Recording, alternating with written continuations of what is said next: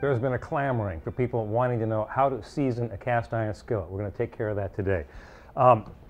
There's two skillets that we're going to season today. This is a brand new one. This is one that's been abused. There's two ways you can do it. You can do it in the oven or on the stove top.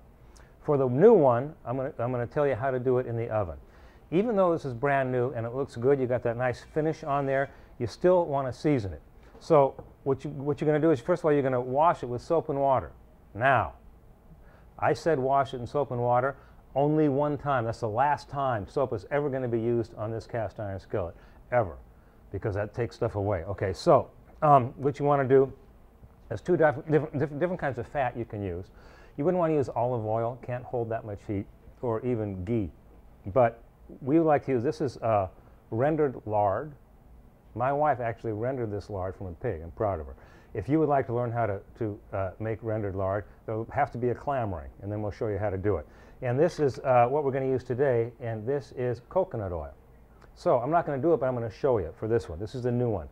It's already been washed with soap and water and wiped clean. The oven is at 350 degrees. We're going to put a thin coat with this. You take a paper towel, which I'll show you in a minute, and put a thin coat around it, put it in the oven for an hour, and that should do it. When it comes out, you can wipe the film and stuff off it, and that's pretty much done. Let's move on to this one. This one is, if you look at it, you can see this is an abused cast iron skillet. It's already hot. The way this one actually got this way is that somebody was seasoning it, forgot about it, came back, and all the fat has been burned out of it. Another way it can happen is if you use soap and water or if you don't dry it properly.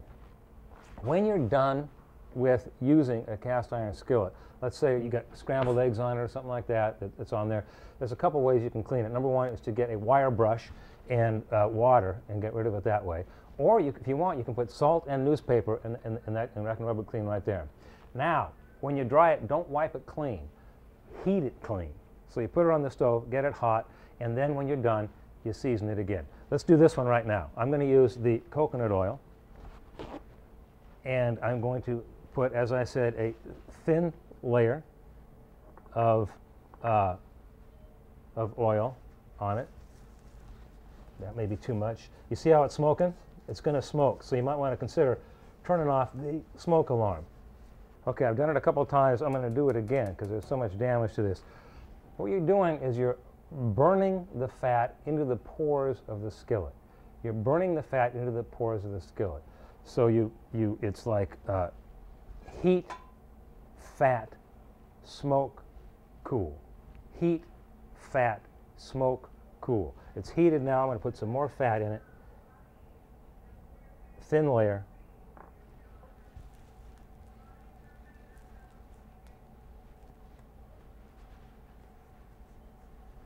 Let it smoke.